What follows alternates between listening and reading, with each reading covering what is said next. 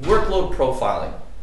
Okay, once again, as we've talked a little bit about before, understanding what a workload is and how PlateSpin views the workload is central to understanding our whole solution set of products that we provide out there for the corporate user. Okay, so once again, going back to what the concept of a workload is. Workload is a concept that talks specifically about everything that's installed in a machine. Whether that machine is a physical piece of hardware or a virtual machine, what we are concerned with, or what a workload is starting from the operating system level, the applications and data installed on that hardware. Okay, now when you think about server consolidation on a mass scale, data center IT admins have a large problem on their hand. Okay, basically what they're trying to accomplish with the large-scale server consolidation project is the ability to take a lot of separate physical machines that are running in the data center. So they may have racks, which have lots of physical servers inside them. Okay, and each one of these physical servers that's currently running in their data center is taking up space. Okay, floor space in a data center is not cheap. Obviously, rack space being the same type of thing is a physical commodity. It costs a lot of money per individual server to power it, to cool the server properly. Okay, so when you're talking about a large-scale server consolidation project, you have a scenario where you have lots of physical servers out there running in the user's environment, and what they're trying to do is they're trying to consolidate or run less numbers of these physical servers, but without actually reducing the services that they can provide to the users in the enterprise. What we have here is a bunch of separate individual physical machines. Each one of these physical machines, once again, looks like this, has some hardware, operating system, and applications and data sitting on top of that physical hardware. When we're actually looking at running less of these physical servers, yet still providing the same amount of services, people are turning to this whole concept of virtualization. But the problem that the data center admin or the IT individual that's charged with forming the large-scale consolidation project is they don't know which one of these workloads can run appropriately next to another workload when they're virtualizing.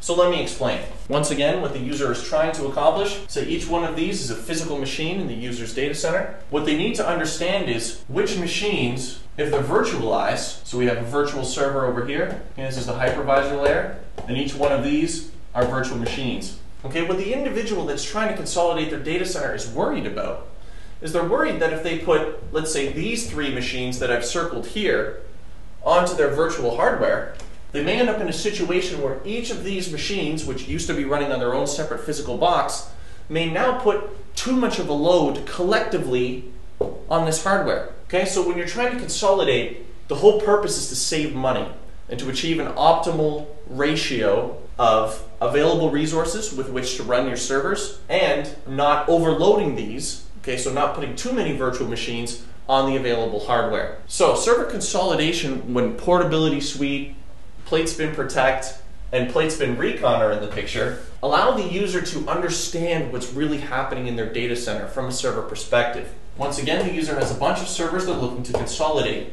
And each one of these servers may be a physical machine, maybe a virtual machine, but what we're looking at is a bunch of workloads that are executing in the user's current data center. What PlateSpin Recon does with respect to workload profiling, okay, once again, it's installed on a server in your environment, in a data center. It doesn't need to be in a physical server, it can be in a virtual machine, but we install our product on a machine within the user's data center. PlateSpin Recon's best asset, okay, or its key abilities to understand what each one of these machines that is currently executing in the data center is really up to. Workload profiling allows PlateSpin Recon to connect to each one of the servers in the user's data center. Okay, we're talking a massively scalable product as well. We can connect to or monitor up to 2,000 servers simultaneously. Okay, so PlateSpin Recon is installed on a machine in the user's data center and can connect to each one of the servers that the individual is thinking of consolidating. This workload profiling capability of Power Recon will discover the server, much like PlateSpin Migrate learns about the servers in its environment, and will also monitor or watch that server for a period of time. It periodically connects to the performance counters of the machines and builds up, over time, data that's all time sensitive. So we look at a timeline down here. Okay, let's say this is in days. PlateSpin Recon, through watching and gathering monitoring and performance data on these servers, will slowly build up an understanding of how that server behaves on average throughout a 24-hour period or across a week, or whatever summary level the user would like to take a look at. This workload profiling is very powerful. It can then be leveraged by PlateSpin Recon for consolidation planning. Basically, now that PlateSpin Recon has been watching your servers and has built up a reliable and competent performance profile over a course of at least a month, now the user can leverage the performance profile. So we're talking real-world performance data from the servers running production workloads during production hours.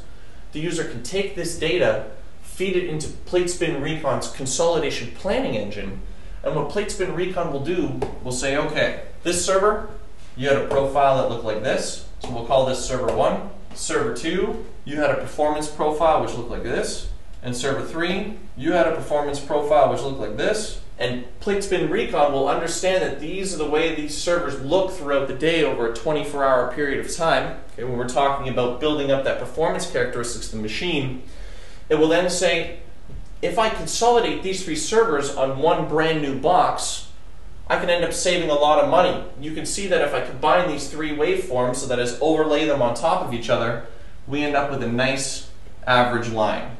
Okay, so we can see here, instead of 3 physical servers each using 10% of its resources except for a brief period in the day, what we've done is PlateSpin Recon is able, through workload profiling, to recommend consolidating these workloads onto one virtual host. Okay, and that's where each one of these 3 VMs are going to reside. So once again, just going over briefly, the whole concept of workload profiling is the ability of a product to be installed in a data center and watch and gather performance and monitoring data on the servers that are currently executing. This performance and monitoring data that's been gathered from PlateSpin Recon, as well as hardware-specific data, what applications that server may be running at a given time. Okay, all that data is collected and maintained here by PlateSpin Recon, stored in the database. Then later on, this performance profile can be used and leveraged by the user to run reports and drill into maybe finding, hey, what servers are running a particular product. Also, this performance profile can be leveraged for server consolidation purposes. We take the data that we've gathered through our monitoring phase, and we figure out, or power PlateSpin Recon's consolidation engine can figure out the best way to group these servers together to run on a virtual host.